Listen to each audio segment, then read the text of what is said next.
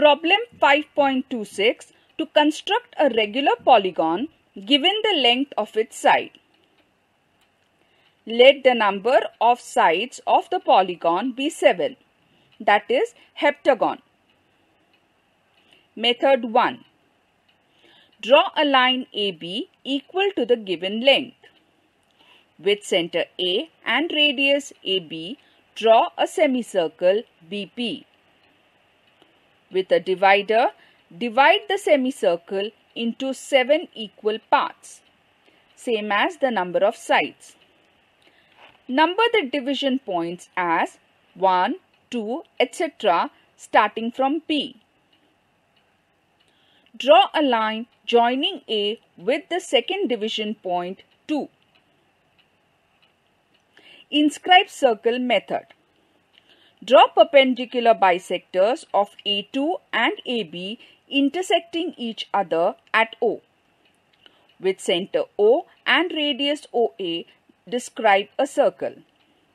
With radius AB and starting from B, cut the circle at points C, D, etc. up to 2. Draw lines BC, CD, etc. thus completing the required heptagon.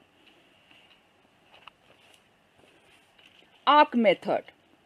With center B and radius AB, draw an arc cutting the line A6 produced at C. With center C and the same radius, draw an arc cutting the line A5 produced at D. Find points E and F in the same manner. Draw lines BC, CD, etc. and complete the heptagon. Method 2. General method for drawing any polygon. Draw a line AB equal to the given length. At B, draw a line BP perpendicular and equal to AB. Draw a line joining A with P. With center B and radius AB, draw the quadrant AP. Draw the perpendicular bisector of AB to intersect the straight line AP in 4 and the arc AP in 6. A square of a side equal to AB can be inscribed in the circle drawn with center 4 and radius A4. A regular hexagon of a side equal to AB can be inscribed in the circle drawn with center 6 and radius A6. The midpoint 5 of the line 4, 6 is the center of the circle of the radius A5, in which a regular pentagon of side equal to AB can be inscribed.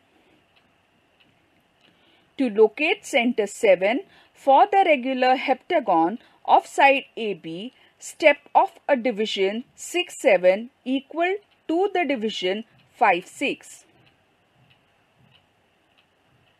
With center 7 and radius equal to A7, draw a circle. Starting from B, cut it in 7 equal divisions with radius equal to AB.